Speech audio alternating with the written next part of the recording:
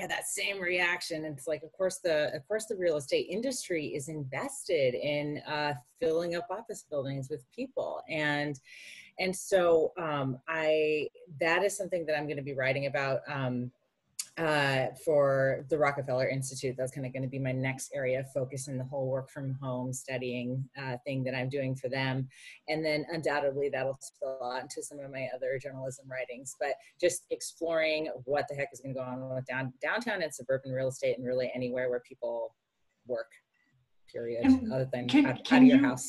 Yeah, can you give us a little spoiler alert? Like, what are you noticing in this space? Well, so I definitely think with downtown real estate, a lot of people have tried to make comparisons to what happened to New York City after 9/11 and thinking this is just a phase, it will come back. And I think that is not going to be the case this time. I think with downtown real estate, you're going to see a zoning upheaval and hopefully a creative one. And I'll stop there. That's perfect. Good setup. I love how you sort of breadcrumbed it, like, stay tuned for more. Yeah. All right, Mr. Nick Kittle, welcome to the show. Well, we're calling it a show. That makes it sound so performative. Welcome to the conversation, Nick.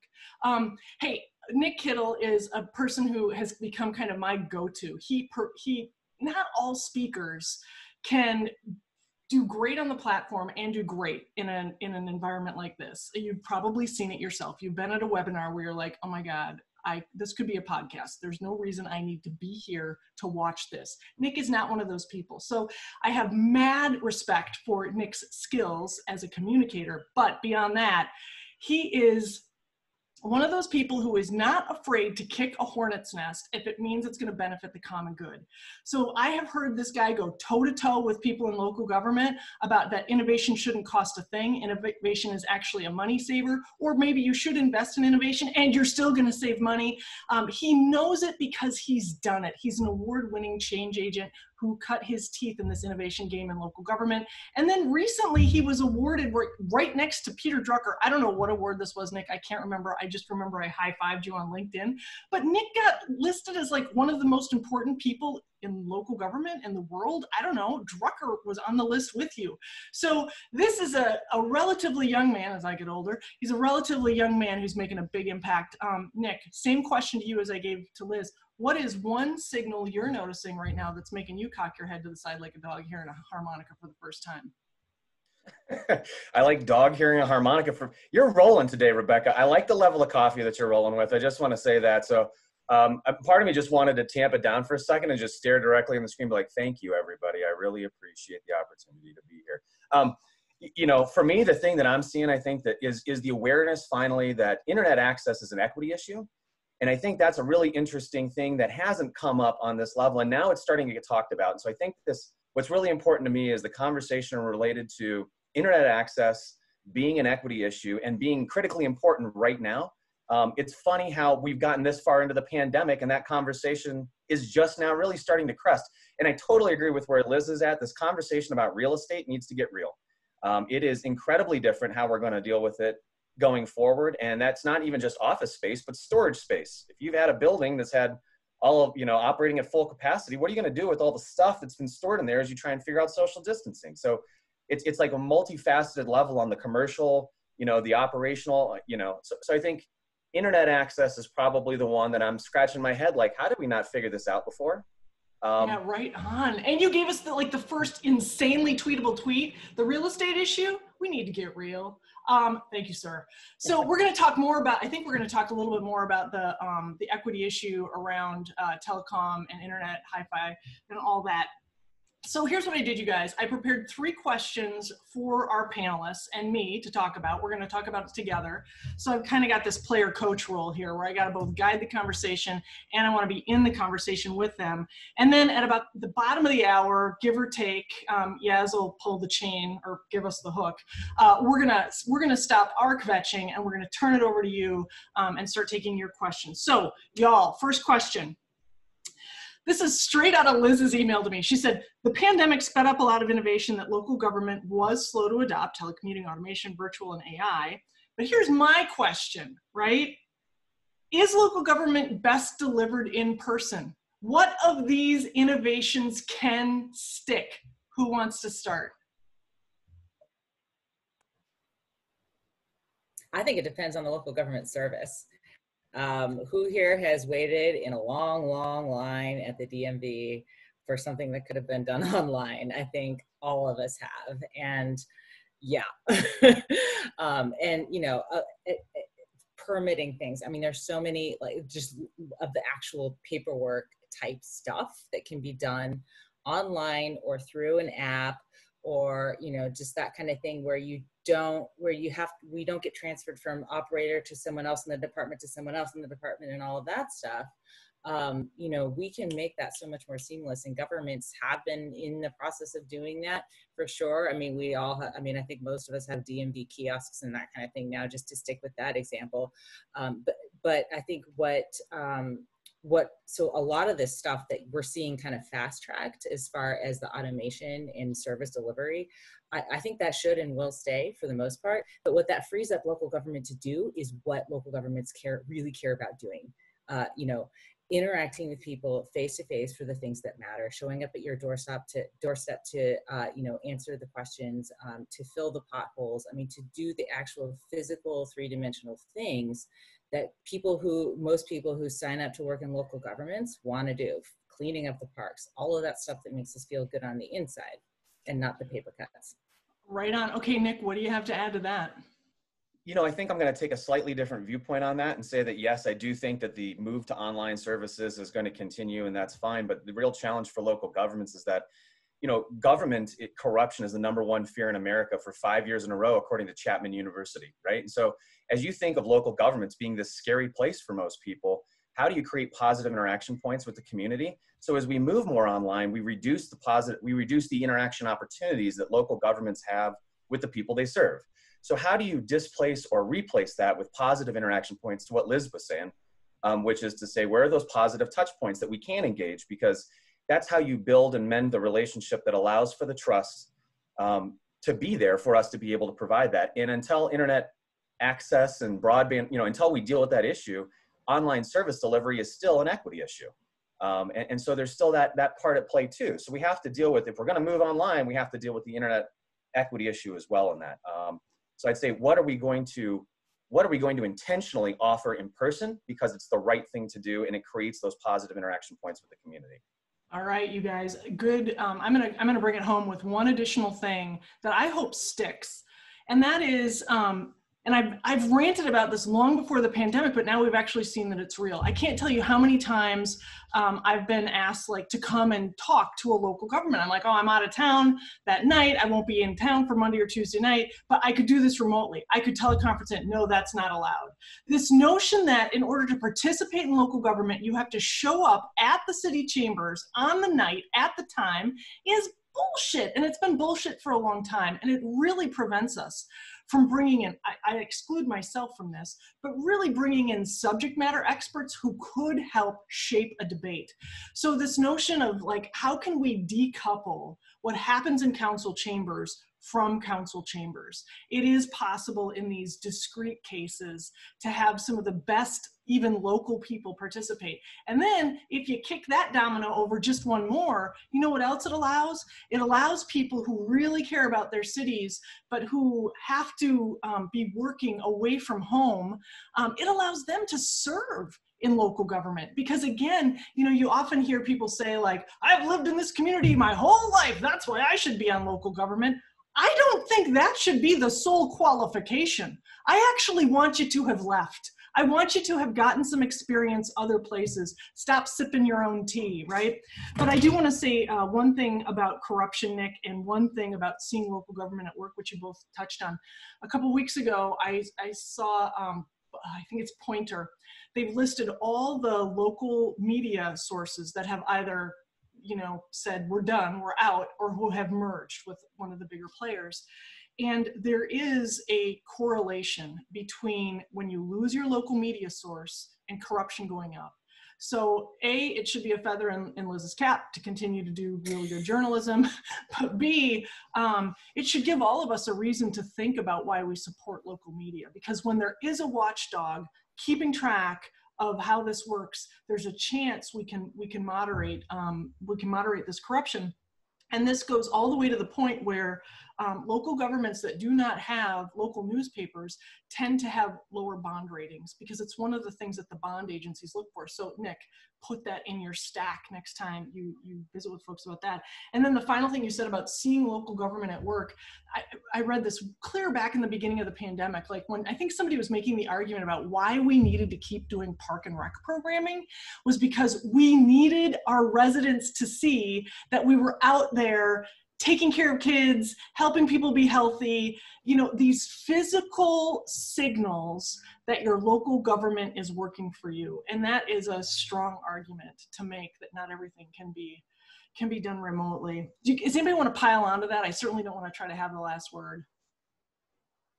I want to add in something about the trust and broadband issue. I live in an area with sketchy internet service, as Rebecca and Nick know. And you know, like the broadband access, especially when it comes to distance learning, has been a real issue here. We have had, I have felt like our school district has been working very hard at doing what they can, but we have people just without internet access or without reliable internet access. And I think it cuts, you know, it kind of goes both ways. I think I was chit-chatting with somebody yesterday with my mask on after getting my oil change, and I personally have had a good experience with my school and what my son's experience was and will be with distant learning so far. He's in a different school, has an older daughter, and he felt like it was a completely different experience. And he also, I'm making an assumption here, but I think he's coming from a place of just not trusting that government's going to do right by him anyway. And I come from kind of the opposite end of the spectrum. So much of it depends on your own personal experience and where you're coming from too with that. But I'm with you on the whole broadband access issue as well, that it is truly an equity issue. Nick, do you have any more you want to say on this Q1? I don't. Roger that. All right, so let's talk a little bit about the anatomy of innovation. We have to be together to innovate. We have to be together. True, false, something in the middle? Why? Nick, let's come to you first. I know you've got rant pants. I got to rant first on this one, Rebecca. No, you do not need to be in the same room to innovate. You know, like, let's get it together here, people. So keeping it real for a second, people are terrible at being creative. You're not creative. Good chance that's the case. 95% of adults are not creative. At the age of 5, 95% of us are creative geniuses. So NASA ran a temporal study over a course of time where they reviewed people as they grew up over the course of their lifetimes. And at 5 years old, 95% of us are creative geniuses. By the time we reach adulthood, those same people, less than 5% of us are creative. So we don't even know what we're doing for the most part. Kids have us beat in this department by a long shot. And guess what they know how to do? They do what's called divergent thinking. So their thing is, I can be completely by myself and be my own creative source of everything, because I'm not constrained by the rules of society and how we have to think. So kids have it right because they do what's called divergent thinking. Over the course of our lives, we're taught what's called convergent thinking. We learn the paradigms, we learn the norms, we learn what acceptable thinking looks like. And so we lose our ability to be creative, and it's trained out of us over time, right? Between our teachers, between our parents, you know, because when your kids ask you why, at a certain point you answer, because I said so. And who's got the answers when you grow up? Your teachers do. And then who has the answer? Your boss. I'm just kidding. Your boss never actually had the answer. Just kidding. But you know, that's the thing though. So when we think about this part of like, I have to be in the same room to be creative. No, in fact, it's better that you are not in the same room to start with, because our creative processes, if any of you have ever been an artist or know this, happen when they happen. In the shower, taking a run, you know, whatever your gardening, whatever your thing is, it's unique to you and it's a personal experience. So the concept of brainstorming is just dumbing ourselves down so that we can feel socially accepted. And if we don't start from a place of divergent thinking, we know that we're going to end up with bad answers because we're not good at being creative. So how about that for a dose of reality for a hot second? So no, let's not be in the same room. Let's not be in the same room to start with. And guess what? When we get in the same room, all the better, because we've got these really different places to start from, and that's how we get to true creative, innovative ideas. Rant over.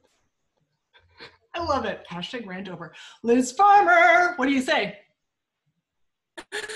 I definitely don't have a pre-prepared rant, and not a ton to add on this, because I think Nick has done a lot more of the thinking on this. But I will say that I do think we're at an inflection point as far as what the overarching approach has been to interacting with each other virtually. I mean, Rebecca, you mentioned it in the beginning about how IBM famously had encouraged remote work for a long time, and then dialed it way back a couple of years ago, saying that innovation just isn't happening. But I think what we're seeing now is what the pandemic has done is we have fast forwarded at least 5 years in the course of like 3 or 4 months, and we have been forced to adopt, for better or worse, ways of interacting with each other that probably would have happened 5, 6, 7, 8 years from now on the regular. And now we're doing it all the time. So we're just like guzzling this stuff down, and we're not going to suddenly snap back to what we were before. So I think we are being forced to learn a new way to be creative and real and interact with each other. And that is going to lead to more spontaneity, even though we're, thousands of miles apart while interacting. What occurs to me as we're all talking about this is, Nick, the fact that what you just told us about divergent and convergent thinking was probably new to many people on this call. It raises to me the issue that we haven't thought much about how we think. We don't have a shared lexicon of understanding how innovation even happens, how good ideas really, yes, there have been a few best-selling books about it, but how many of us make it our practice to push ourselves to the edge of our thinking? I've been very inspired by Cal Newport's work on deep work, and that is a muscle that you have to continue to put your reps in. But we don't make time for deep work. Half the people on this call already had to go to another call. Not to say that this is the most important thing they're doing, right? And it's an exaggeration because we still have 103 people on the call. But the idea here is that we haven't, as human beings, as workers, as servants of local government, really thought about how good innovation happens. And then so we haven't thought about how it happens. We don't know how to engineer it. And then what ends up happening, this week, Dorothy Walker, the foundress of the American Planning Association, published this great article about if we want greater equity in our cities, we actually have to do planning fundamentally differently. And just the way we've been planning our communities, land use planning is, the planners come up with some ideas, they have to charrette it to what ends up often being the same group of 50 Patagonia fleece-wearing busybodies in the community who without fail don't want anything but single-family homes. No matter how much time and effort goes into it, they have to just scrap it at the end of the day. So I really feel like what's happening here is we have a fundamental, it's not even a misunderstanding, it's a lack of understanding of what innovation actually is, how to best orchestrate it individually and in teams, because as many people have said in the chat, and Nick, I know you feel this is the same way, but when the collaboration happens, you do that together. You pilot things together. But we have to be able to pull apart what is truly location-based, co-location-based, what is individually based, what is the anatomy of innovation. And maybe, Nick, can you take one more crack at that? Step up to the plate. How does innovation actually freaking happen? Yeah, sure. So let me address something you said there, which is really important because there's 2 phases to it, right? It's about creativity being implemented. And you have to do both in order for it to be successful. And when you get to the implementation phase, the challenge of this remote work is that it does impact our ability to effectively pilot projects. If I don't have regular relationships and I don't interact with you on a personal, regular basis every single day, I am going to have a harder time when it gets to the implementation being successful at getting something off the ground. So let's recognize that that is a definite fail point for this remote work environment that we're in. Now, when it comes to the creativity side, it's definitely there. So one of the tools that I help people understand is this concept of falsifying trauma and the trick that our brain plays on us. And so when I talk about falsifying trauma, it's doing things intentionally every single day to put yourself in a place of discomfort, because that provides you with the mental resiliency and the understanding about how to adapt for those things. Our ability to change our own lens, our perspective, is fundamentally how we get creative. And so do something silly and ridiculous. Write a poem at midnight. Lay down on the ground and stare at the ceiling for 2 minutes. By the way, when you do this in the workplace, people think you're insane, and that's okay because I am. But at the same time, I'm wildly creative. So that's part of it, right? Is I'm very comfortable looking like a fool as I have most of my life. This is where that space is really come in handy. So do the things you're really uncomfortable. Eat ice cream for breakfast. You know what I mean? Like yeah, right on. Stuart's loving that. You know, take a different way home from work intentionally so that you notice the things you would never notice otherwise. Because what happens is our brain gets into a pattern. We get really comfortable with the river of our experience, which tells us that the things we're doing are correct.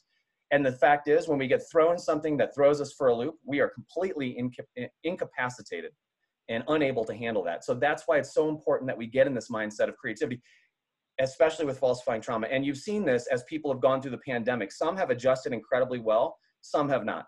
The river of their experience held them back from being able to make those adjustments, right? So that's the part we've got to get into the space of. So do something today that will make you deeply uncomfortable for a hot second.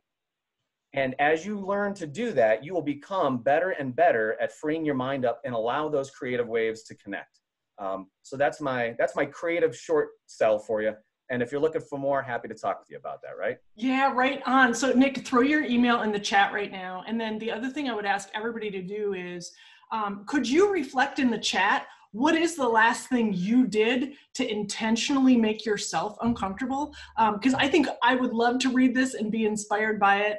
Nick doesn't need more ideas, but all of it does remind me of, there's this sign in my birth mom's house. And, you know, some of you know, I only met her like 8 years ago, and it's been amazing to meet this person who looks like you. But there's this sign in her house that says, "Don't grow up, it's a trick." And so Nick has obviously followed that to the letter of the law. All right, before we go to take about 4 more minutes here, you guys, Q3. Liz, let's start with you on this one. Let's say that the three of us, oh, I'm drunk on power right now. Let's say that the three of us were the city council for all cities in America. Okay. What long bets, this is the key, long bets would we make now because we can clearly see their payoff? Liz? Municipal broadband, city-owned public broadband. Some governments have done it, probably most famously Chattanooga, but it has been, you know, there are legal issues, blah, blah, blah, blah, blah, blah. But the point is that you can have a publicly operated and, you know, government business entity that doesn't cost nearly as much as private companies and provide service to everybody. That's my plug. Yeah, right on. All right, Kittle, what you got? I think it's land use planning. You know, like that'd be the first thing I tackle is how we look at this. You know, yeah, there's so many different things in the land use planning equation. You know, like I think we build parking structures because we've always built parking structures, but do you think cars are the primary form of transportation 50 years from now? I mean, do you think that's how it's going to work? How are you dealing with drones, right? I was working with a community in Iowa that had 7 times the number of parking spaces as they do people. They had a operating shortfall of over $100 million a year, and they had 2.1 billion wrapped up in parking assets. You know, come on, right? Like, but they did what they were doing before because parking and cars are how we do, right? Like, scrap that nonsense or whatever, and let's rethink how we do our land use planning in general, because for every single city council in America, I'll say this to you, land isn't going out of style. So quit giving it away like it is, right? Like, it's funny how much we let those Patagonia wearing 50 people influence the way that our entire, you know, country grows. When in reality, let's hold on to that land. Let's make sure that there are rules and that we plan it properly and that we're addressing the future and not just being beholden to the past because it's comfortable that way. Woo! This group is on fire. You're fiery today. Boom! I love it. Okay, here's what I would do. And honest to God, you guys, I didn't think about my answer to this question. I don't know how this one slipped off, but this is what I would do. I would require that every major decision that future councils make, and we could define what major is, like it's more than a $10 million investment or a $5 million investment. We could scale it to the size of the community. Or if it was going to be something we were going to have to live with beyond 10 years, I would require that it had something like a 7th generation consideration. That the question had to be asked, what is our best guess about whether this will advantage or disadvantage our children's great-great-great-grandchildren, so that we took a little bit more long-termism to making short-term decisions, so we weren't just politically expedient. Okay, Yaz, we'll go. No, Nick, go ahead. Yaz will start collecting some ideas here. I want to tag onto that, Rebecca, because New Zealand does some interesting things when it comes to public works that speak to what you're talking about. It is illegal in New Zealand for them to pass on debt to future generations as it relates to any infrastructure. That is the exact type of thinking we need to be engaged in, right? So there is no debt going forward on that, and you have to find a way to pay. So they do a lot of things differently, obviously, than we do, but that's that 7th generation thinking. At least they're thinking 1 or 2 generations ahead of not handing off massive amounts of debt, right? Others have done it. We can do it too. Sweet. Liz, do you need to get in on that as well, or get in on anything that Nick said? Yeah, you could just see my face. Yeah, I did. I was like, I think she's got something to say. I was like, so that is interesting. I'd forgotten that about New Zealand. And, while I'm not like hey, let's let everyone be like, sorry if anyone here is from Chicago, but hey, let's everyone be like Chicago. I'm not, yeah, sorry. Donna Cox, yeah, I was going to graduate school there. Yeah. So not in favor of that much debt, but there is a lot to be said for, much like we get mortgages on our houses, like paying stuff off over time, not saddling the current generation with something that future generations will be enjoying as well. Awesome. Okay, Yaz, you have a big darn job, because these folks have lit this chat up like nobody's business, but I'm willing to bet that there is a person or two on there who might be familiar to you, that you either that you trust to like take themselves off mute, or there's a really clear question. Where do you want to take us? What's a question you'd like to pose to the panel based on the chat, Yaz? Oh, good question. Okay. First, I want to start off with a comment about when we were talking about creativity, right? Folks are talking about, for example, the problem-solving opportunities that come about now because of uneven access to internet. There are creative solutions out there, like putting hotspots on school buses and driving them. I think I saw something about that. Was it Lynn Penke? Did you want to describe a little bit how creative? Where did I read that? Lynn Penke. I think I saw that too in the chat. That there's some. Could have been me. Which one? I've been in conversation with Katie Simon Holland, my new best friend. Yeah, I don't have a lot of details because I looked away from this. Yeah, so we're really struggling with the digital divide and the connectivity, and so all of our 42 libraries in Hennepin County, many of which are currently closed, we've put hotspot Wi-Fi extenders in the parking lot so that people can at least. Lynn, you accidentally hit your mute, but we got it. We got the gist of it. I've seen this also in Henderson, Nevada. They're starting to really think about how they can use their community rooms that are already wired and set up socially distant spacing so that kids who don't have access to Wi-Fi can come, do homework, safe space, do some learning and get connected to the interwebs. Yes, what else? What other questions? I'm seeing Stuart Sandstrom. I think you asked something about dissolving. Can you elaborate, please? Well, you can hear me? Yes. Okay, so you said, what's the long-term thing that you as a local city council could do? How about quit? There's more local units, not just local units of government, there's just more units of government anywhere. So, be a good example. We don't need 25 police chiefs in a town of 200,000, right? That was my point. I love it. That's good and provocative. And Nick and Liz, let's talk a little bit about that, because I know that I remember the very first Friday we did, we got a question from an assistant city manager in a city in California, a friend of mine actually. And I remember her asking Mark Funkhauser, Nick was on that call, and she asked Mark, should we go into like emergency debt management mode or something? This was like on March 17th or so. I mean, it was crazy. It was so early. And Mark was like, not only should you do that, you should possibly declare bankruptcy if your state will allow it. And, you know, and on and on and on he went. And I thought, oh, Lord, here we go. So, but now, as Stuart says, what is the point of having so many different units of local government? And some states and commonwealths have far more than others. This is not a one size fits all, but Nick or Liz, what are you seeing? Liz, you're already off mute. Why don't you start? Yeah, I mean, I don't foresee us having a wave of bankruptcies actually this time compared with if you can call what happened in the last recession a wave. I mean, you know, way more than we've ever seen before. There are a lot of, John Oliver actually has this great episode on special district governments. If you are at all a John Oliver fan, it is funny and informative and very, very true. There are please look that up and put it in the chat. Thank you. Yes, there are a ton of special districts.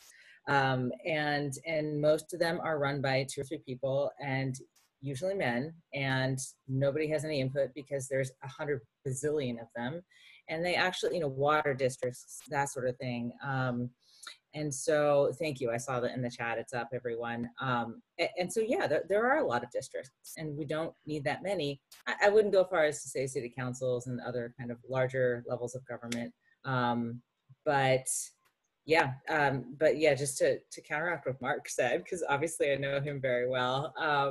You know, I wouldn't foresee a whole wave of bankruptcies like this time around, but you might see some of the smaller districts kind of fold or get taken over by other levels.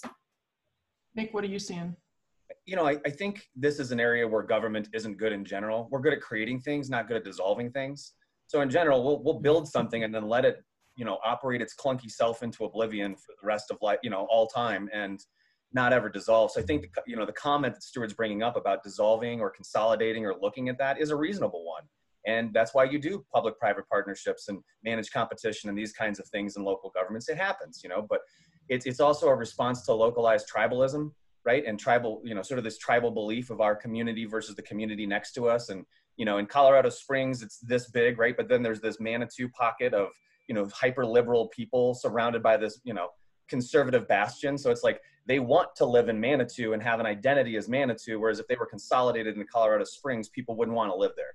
So I think there's that element of tribalism that comes that dictates some of that.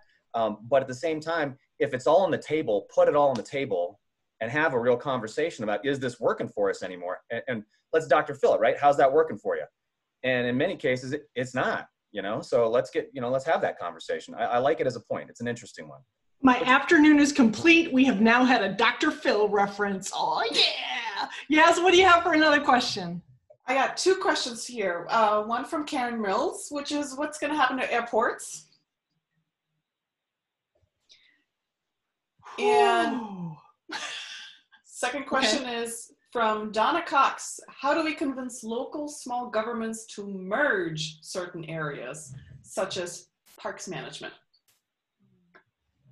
Yeah, that is such a great question, because, you know, you even think about in your own neighborhood, we all have lawnmowers in our garages. This seems ridiculous, right? So when Oakland or other communities, like I know there are communities in the Twin Cities, they do the tool sharing, right? Or the sharing services where you can check it out through Nextdoor or some other local app.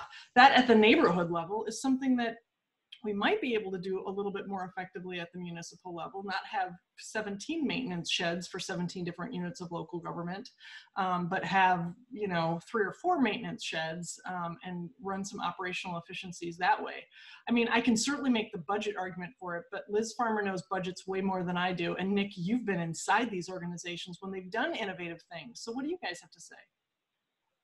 Well, I'll jump on that parks one for a second and say that, I think that managed competition is a huge piece of this, and we in government shouldn't be afraid of that. It's also a dirty word, but we did manage competition. And I think that the concept of a comparative advantage is really important. It's talked about a lot in business, but in government, we don't talk about that. And certain municipalities are just better equipped, are better able to go ahead and deliver high quality value services to those.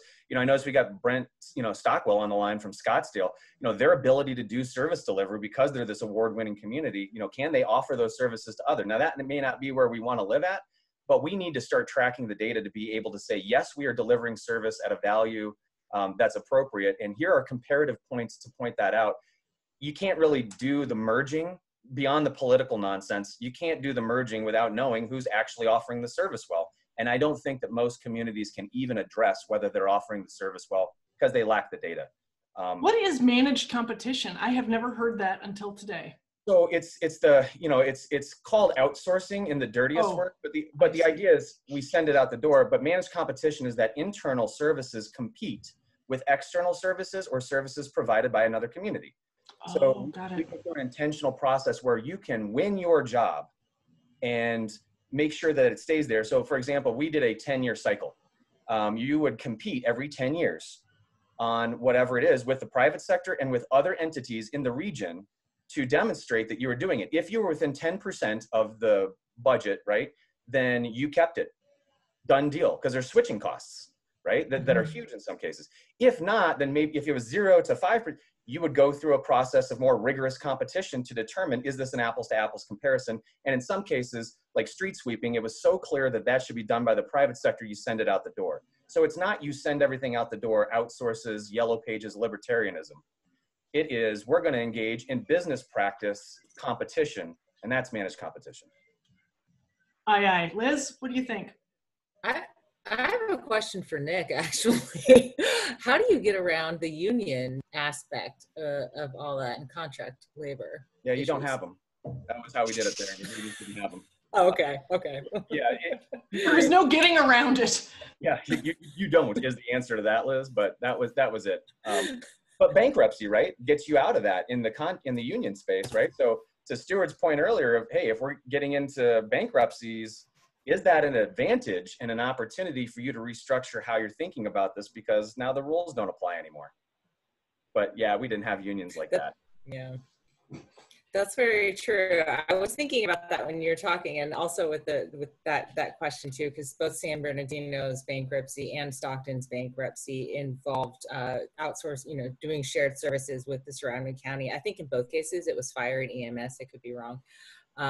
And so, yeah, but it's just striking to me that you have to get to that really, really desperate, ugly, horrible level to do something that ultimately saves money. I mean, I know there are some examples in the Midwest where they're doing it a little bit more often. I want to say I can't remember which state, so I'm not gonna say, but yeah. So, and the airports question too. I feel like, honestly, my knee-jerk reaction to what's going to happen to airports is the same thing that's going to happen to public transit agencies, and leave it at that.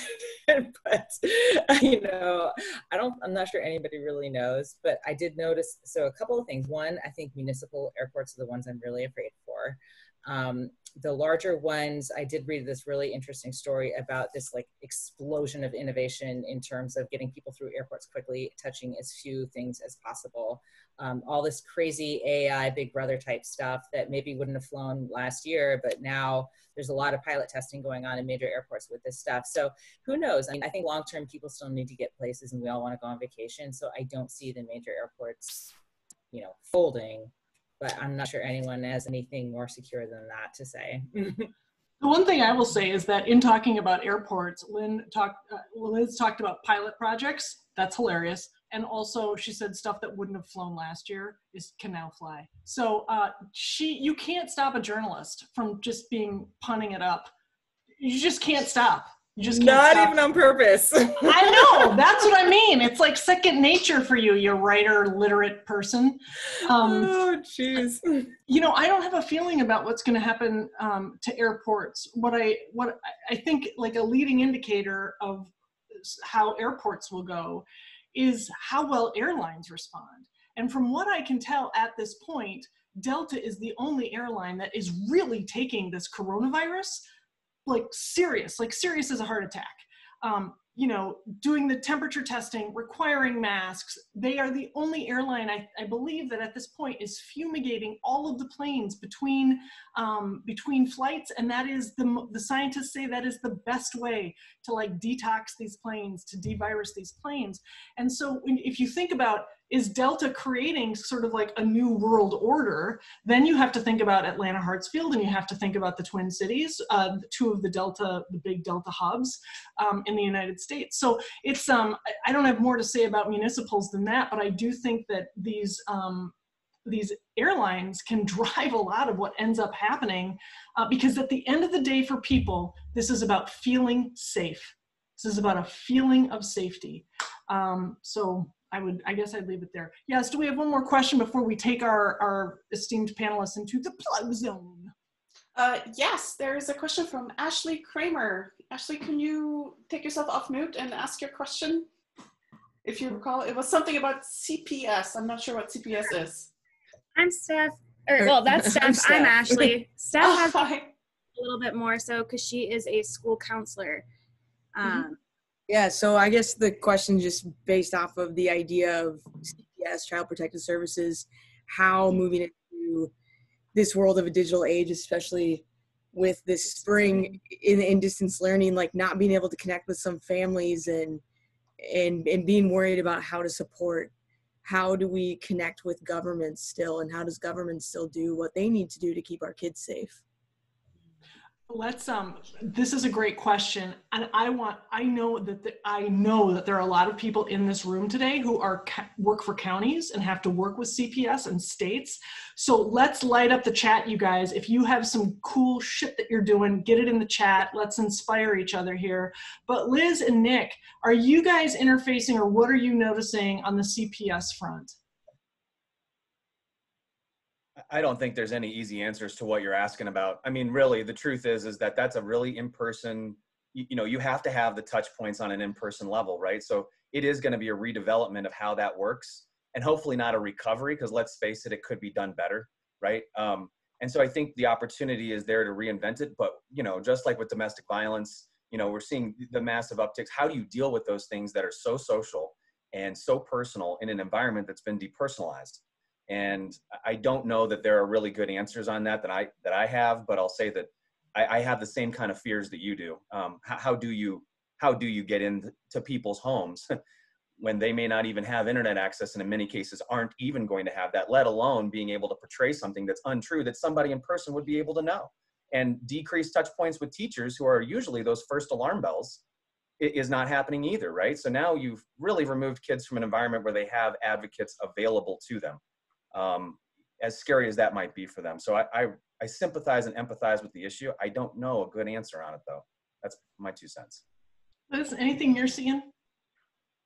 No, but somebody, where did it go? So Katie, Simon, and it was somebody has posted that our teachers have been doing front porch visits all summer. There's a lot of good stuff coming up in the chat, which is amazing, because I'm like Nick. I'm like, this is one of those, there are things that fall through the cracks, fall through huge gaping, caverns, really, when we have a situation such as we do now, and that is one of them. And it does boil down to equity. People who are who are low income households and who tend to be a minority are the ones who are feeling the brunt of this and getting neglected. And so this is encouraging to see what people are doing, and I definitely want to make notes on these. We're going to harvest the chat, you guys. So we can harvest that and clean it up, and we will turn this into a blog post as well. I was having a lucid dream about some of this CPS stuff. And to be honest, I wasn't thinking about Child Protective Services as an agency. I was thinking of taking care of kids generally, because I was raised in a household that was very abusive. And I know that if I was one of those kids who wasn't able to get to school, my life would be much more dangerous and much more violent at that age.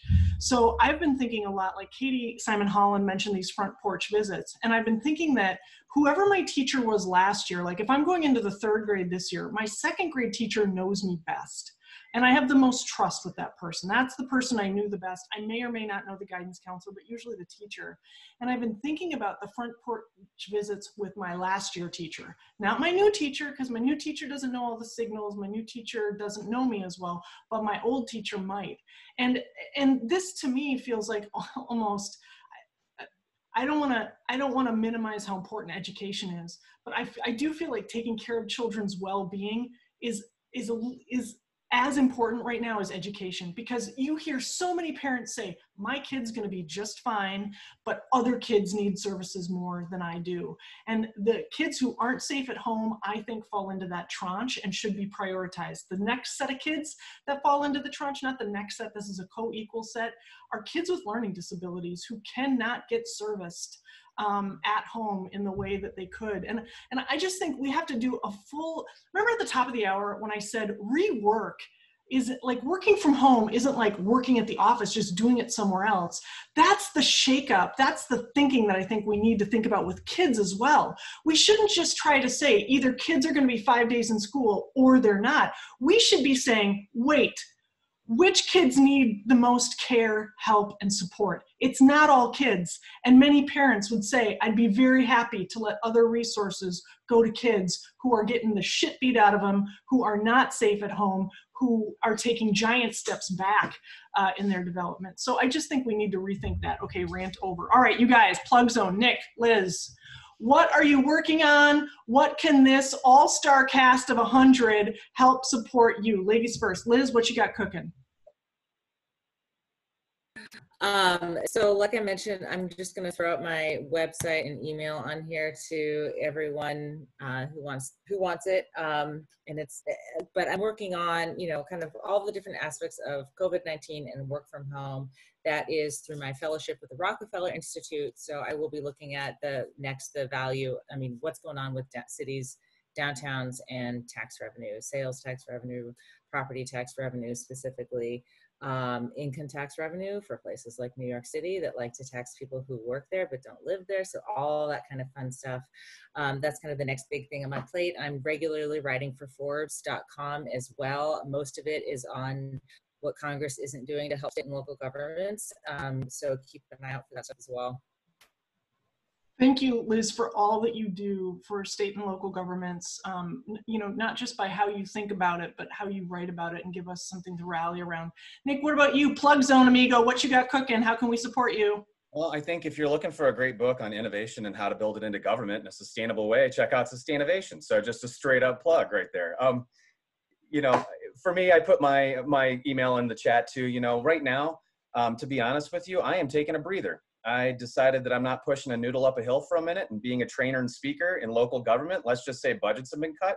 So I am taking a moment to myself. I hiked a 14er yesterday, a 14,000 foot mountain. I intend to do a couple more of those. But if you are looking for somebody to push the boundaries of innovation in your organization, help you plan, look ahead teams, have conversations about innovation in your organization, or you need somebody to be a mediator for challenging conversations, I'm available. And that's what I'd say is, other than that, I'm taking a breather for a second. So if you got something coming up and you want to chat, I'm all on your team. And other than that, just looking forward to my next chance to work with Rebecca and Liz again, and so many other friends that are on this call. So thanks for the opportunity. Oh man, that's awesome. All right, we're going to bring it to a big close, you guys. Well, I'm going to ask our audience to write one thing in the chat that they're either taking away as a big insight or something that you're gonna do more research on because you're like, holy crap, this could be a game changer. So just one thing. We wanna know what sticks for you or what you're gonna be working on, because it helps us know what worked and what we might help you develop, maybe bring you future webinars on. So while our 100 or so folks are lighting it up, Liz and Nick, back to you.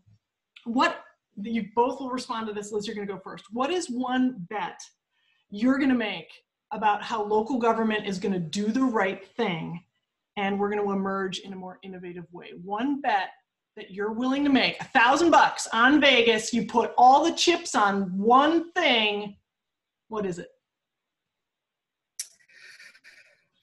I don't like betting. All right. So I honestly, I could not decide, but what I'm confident in is that local government is going to leap forward in terms of the flexibility it gives its own employees. And it has been sort of behind the curve on that. And by flexibility, I mean when and where they work. Obviously, that can't be true necessarily for like cops, that sort of thing. But just more flexibility. And what I think that means then is less union influence, which of course that's been a trend long-term anyway. So that's my long-winded way of saying more remote work for state and local governments. They have flipped the script on that anyway. 3 times as many people are now remotely working as there was before. I don't think we're going to go all the way back. So, and along with that, hopefully some of the better in-person interactions that we talked about earlier on in the conversation. Sweet. Nick, what about you? The quick and dirty would be that I think that the people have just learned how the way we've always done it has always been deeply unsafe, and they're going to redefine risk. And I think governments now have the capacity to do that, and they didn't before. There was an argument to do that, and I don't think it's an argument anymore. There's a compelling reason to do things differently. It's always been deeply dangerous to have that. It's now evident that it's always been deeply dangerous, and we can change it. And now they have a habit forming of changing the way they do business. That's available if people choose to go ahead and light that up and move it forward. And my big bet that I think government is going to get right is I think that governments have finally gotten the memo about using an equity lens on land use, on planning. And I think we're going to see in the very near term, I think we're going to see far more equity directors, people who wake up every day thinking about this. And if it's like the quality movement, remember in the 80s and 90s, we hired somebody for quality and they were the champion and got people trained. And then eventually, and it was its own office and its own division. And then eventually it was the way that we ran. So I hope that we're going to have this big punch through, into something new around equity. It's my big bet on how cities are going to use this time to actually become places that work better for more people. All right, that's our show for today. Liz Farmer, Nick Kittle, Yasmin Arakan, thank you very much. And thank you. We couldn't do this without you. We love you guys. Next Friday, Yasmin and I are going to have a futurist throwdown. Yas started her career from a different place than I did, and now we're working together with different perspectives. We're going to talk about the best tools, the worst tools, what she loves, what I hate, and we're going to talk about how you can imagine better futures. So it's going to be a tool and futurist smackdown next week. See you there. Bye, everybody. Hi, thank you, everyone.